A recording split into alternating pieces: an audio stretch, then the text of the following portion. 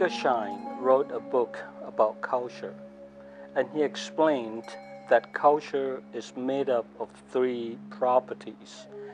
We may think of these three cultural properties as peeling layers of an onion. The first layer being artifact. It is the visible part of the culture that can be observed in plain sight, such as the costume that people wear in particular culture, or the food that people eat that is different from one culture to the other. สวัสดีครับผมชื่อแกรี่ครับผมมาจากประเทศอังกฤษครับผมอยู่ที่เมืองไทย12 ปีแล้วครับ when I was with my friends, with my travel friends in Bangkok, there's the area Khao San Road. They sell the scorpions and all the different bugs, and it's high in protein. Yeah, it's good for the protein. But don't think that that is on the normal menu when you go to restaurants. It's just a one-off, and the Thai people, they don't eat scorpions like every week for dinner and all the different bugs. The second layer is the spouse value, which is the reflection of norms and practices that bind the group together with unity. This espoused values act as a guidance to certain kind of practices or behavior that identify the group characteristic, and it also guide them to react to a certain situation with certain kind of behavior. Okay, yes, when I first met my girlfriend and we was going out for the day, I've always been one for holding hands and being the gentleman, and sometimes I'd want to put my arm around my girlfriend while we're in busy places, just to stay close together, but she was pushing me away, and she didn't like it at all, and she said in Thai culture we don't do this, and in public, yes, and I was taken aback by that, and I was thinking, oh, we're only holding hands, yeah, maybe not hugging or putting the arm around her, but holding hands. I thought, what is the problem with this? The third layer is called deeply held assumption. Now, deeply held assumption may not be very easy to be observed because it has been embedded under the subconscious of the people in the group. In the beginning, leaders of the group or the society, as well as the members, may come together when they face a particular problem, and they trial and error a number of solutions in order to answer to that particular problem. When they find the best solution that answer well and most suitably to that problem, they may continue to practice the same solution over and over again until over time they forgot where this solution came from and what problem the solution tried to answer. So the solution has been taken for granted over time, and it is not very easy to tease out this deeply held assumption. My name's Denise. I've been in Thailand for 12 years. So I'm Victoria. I'm from a town called Crawley in England, between London and Brighton. I think a lot of people here are very reserved to share their opinion if they see a difference in power or superiority. Even if they see you as more educated than themselves, it's almost like they just want to say up to you, it's only your decision. We hear that so yeah, often. it's very difficult to gain somebody's trust and to give them that space to share their opinion, because everyone has different levels of expertise or they've come from different places.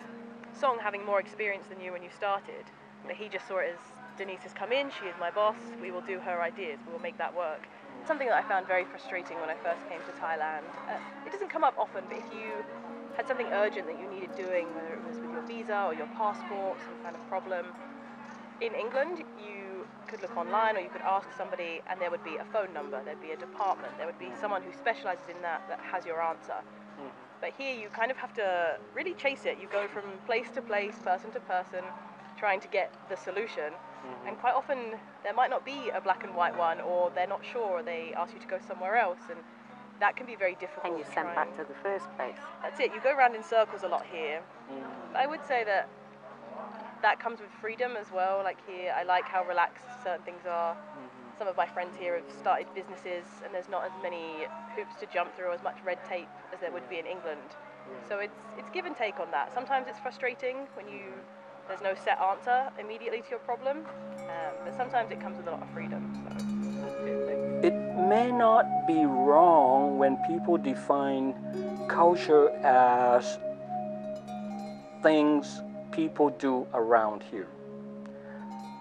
But we should be aware, after understand that culture has three properties, that there is always a reason beneath those things that people do around them.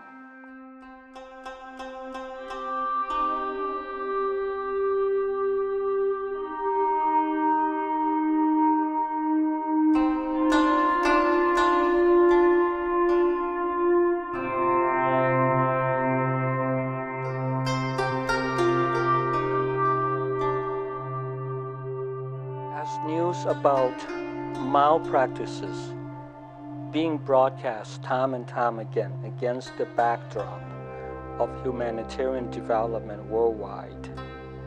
One of the questions raised by this situation is there a new way to manage humanitarian assistance? Can language and cultural learning help address the failure in the community assistance? The statistics suggest that more than 70% of change initiatives have failed, and they have failed spectacularly. One example being migrant education programs that's supposed to help children who escape crisis from their home country has somehow marginalized the children of the host community who go to the same school as the migrant students. Another real-world example being livelihood development, plan to help refugees to have a better living condition, have failed to understand the culture of the refugees and therefore misled program activities into a totally wrong direction. Language and cultural learning can help foster trust within the community the program is implementing. It can be a strategy that leads organizations to sustainable change.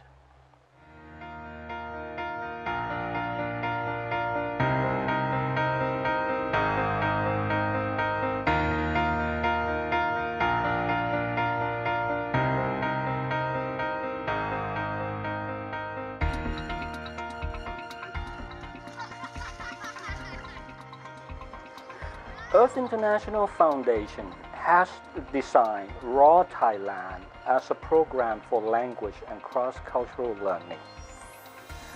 RAW stands for Rigorous Application in Cultural Web. It uses experiential learning as a method to obtain tacit knowledge, which cannot be taught through formal education in the classroom. Now, learning a language in a new culture takes time. It also requires to integrate the understanding on cultural intelligence into language lessons. RAW students will have the opportunity to live and work with local Thai community, where they can review the knowledge that they receive from the classroom, make adjustment to the applications they intend to pivot for personal or organizational objective in 4 weeks.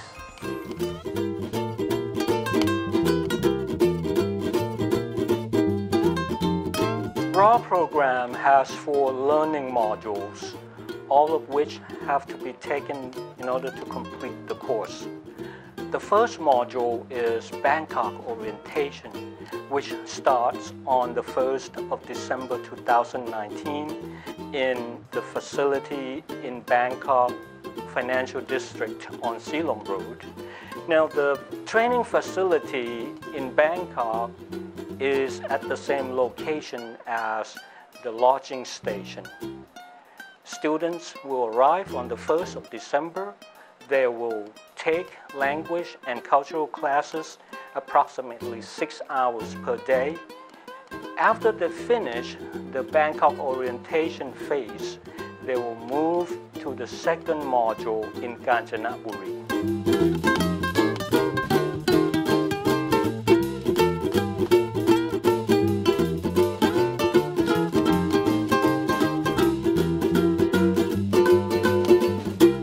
The second module is urbanized cultural learning, which will take place in Kanchanaburi, a province approximately 160 kilometers west of Bangkok.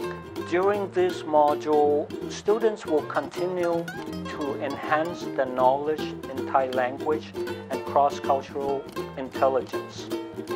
But apart from language and cultural classes, there are several cultural heritage sites that students will be able to visit during their time off from class. One place is Wat Tham Sua, which is a Buddhist temple sitting on top of the mountain in Kanchanaburi. It is quite a spectacular sight to see. There is also Mueang Malika, which is a mock-up Thai city setting in the 1800th century. This is the place where students will be able to observe the origin of Thai culture where it is formulated. RAW Thailand has also prepared an excursion activity to bring students to visit Erawan Waterfall, located in one of Thailand's national forests. Like in Bangkok, students will be housed in a 3-star hotel on a double occupancy basis.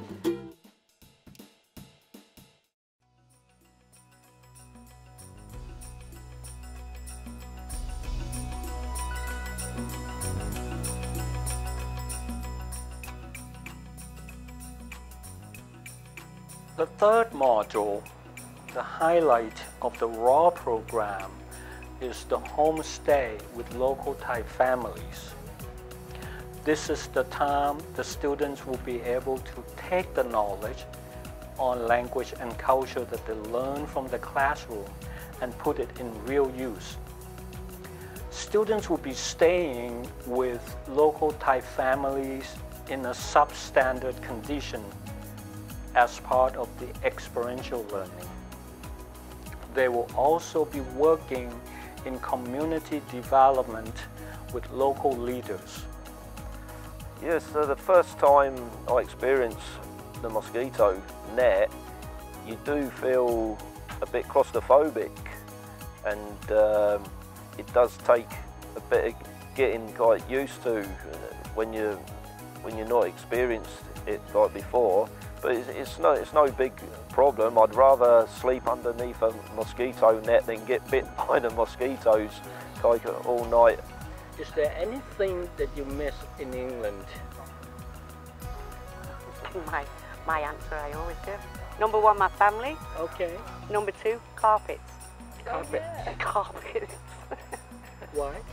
Because it's lovely under your feet. Ah, okay. When I go home, I love to just take my shoes off and walk on my mum's carpet. It's lovely. Okay. strange answer, but it's very true. Interesting. Being comfortable in general is very different here. Comfortable beds. Wooden chairs, anything like that. It's just the furniture here is not that comfortable. The little luxury, the plush things that we have in England make a home a home.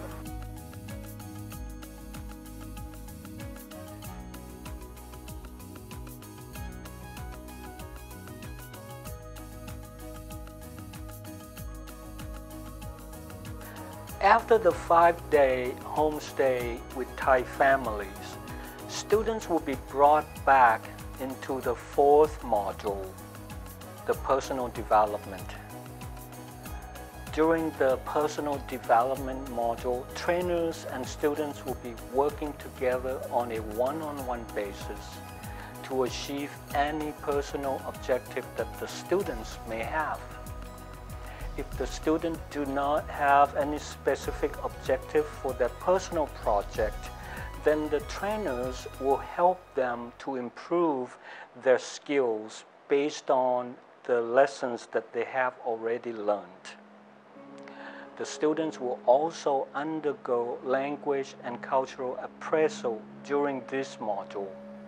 The purpose of the appraisal is not to pass or to fail the students, but rather to identify how the students should continue with their future learning.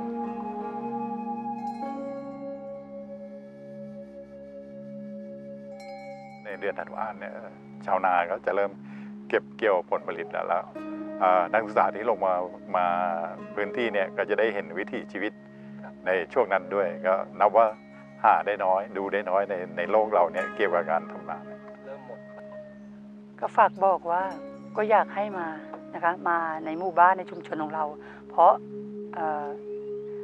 เยาวชนของเราเนี่ยด้อยค่ะด้อยเรื่องการภาษาจากภาษาเนี่ยคนไทยเราด้อยมากก็อยากไปเรียนรู้ได้สัก10 คำ 20 คำก็ถือว่าเราคุ้มค่ะคุ้มกับที่นักศึกษาจะมาให้ความมั่นใจได้เลยว่าชาวบ้านของชาวตำบลท่ามะขามเนี่ยครอบครัวที่เปิดรับนักศึกษาที่ว่าให้เข้ามาเรียนรู้เนี่ยทุกคนเป็นมิตรมีความจริงใจทุกครอบครัวครับทางเราก็ยินดีนะครับยินดีต้อนรับอาสาสมัครที่จะมาอยู่กับครอบครัวเรานะฮะก็ผมก็มีลูกชายเล็กๆก็อยากให้เรียนรู้ภาษาให้มากขึ้นครับให้เก่งกว่านี้ฮะถึงจะมาอยู่ช่วงระยะเวลาที่น้อยแต่เราก็ดีใจนะครับที่ได้มีอาสาสมัครเข้ามาช่วยให้เด็กๆแต่ในชุมชนเราได้มีความรู้เพิ่มขึ้นนะฮะเรายินดีต้อนรับครับยินดีต้อนรับอย่างมากครับ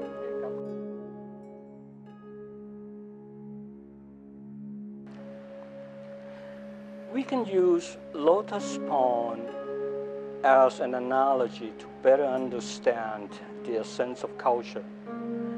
Edgar Schein said, the lotus flower emerging above the surface of the pond can be analogous to the artifact, visible for our observation in plain sight. The stem can be compared as espoused value, and the root buried beneath the pond, the underlying assumption. Cultural congruency and the lack thereof is as a result of how cultural artifact, espoused value, and underlying assumption are combined together. If the lotus root can draw healthy nutrients, and the stem passes on these nutrients to the lotus will bloom into a beautiful flower.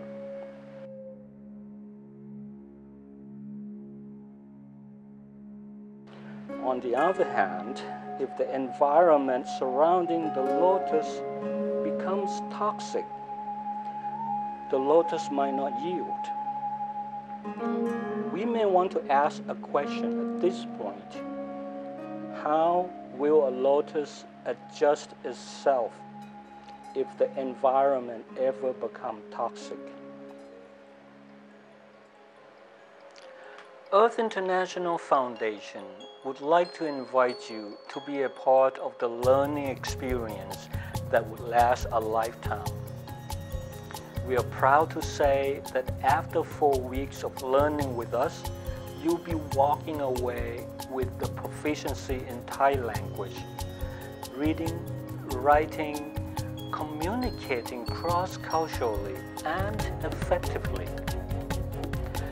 Make a difference for yourself and for those you work with. Join RAW Thailand this December. We are excited to share with you what we have to offer. We are also eager to learn from your culture as well. Visit us at earthinter.org,